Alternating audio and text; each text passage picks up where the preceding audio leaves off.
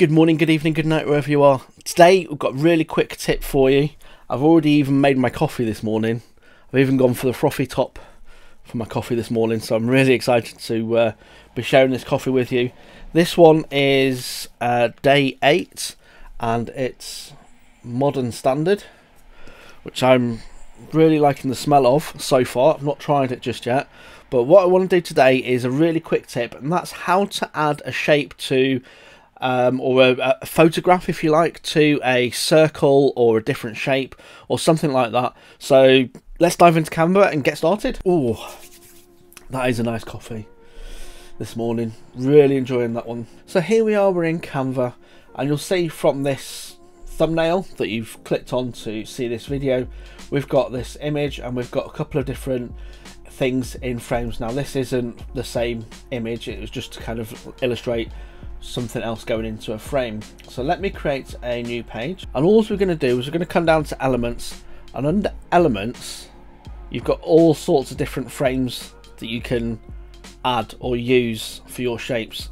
Now you see you've got a couple of different shapes up here, and you might have scrolled down a little bit, but as you keep scrolling under frames you get all sorts of other shapes and frames and things like that that you can put other things in. You've even got words or letters, should I say, so you could make up words using these letters, and you've got different styles of letters as you scroll down.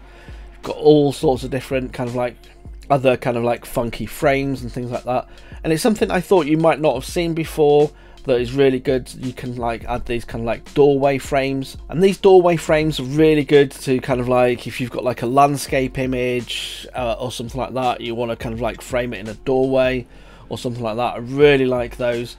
But all you do is you choose the one that you want to use. So we're going to use this one that looks almost like a bit of a snow globe, I'd say.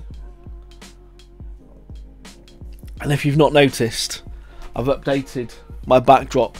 We've even got a couple of elf on the shelves and a couple of little gonks. I call them gonks. Do you know these as gonks? I don't know.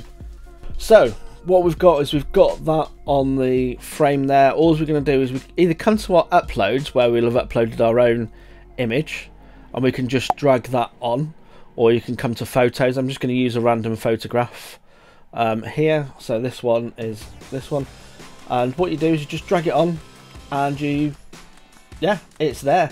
Now if you're not happy with the way it frames, what you can do is you can just double click and you can then change the framing.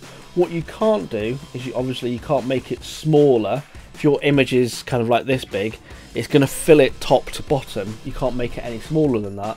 But what you can do is you can move it around, you can make it bigger. So if I wanted to kind of just emphasize this bit in the middle, I could do, you know, and things like that. But you just come to your elements, choose the frame that you want, put your image in there, and it's as simple as that.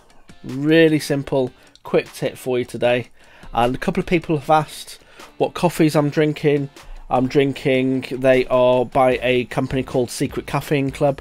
I'll put a link down below to the Secret Caffeine Club, and if you want to buy me a coffee as well, I'll put a link down below where you can buy me a coffee if you really want to say thank you for all these videos. Don't have to.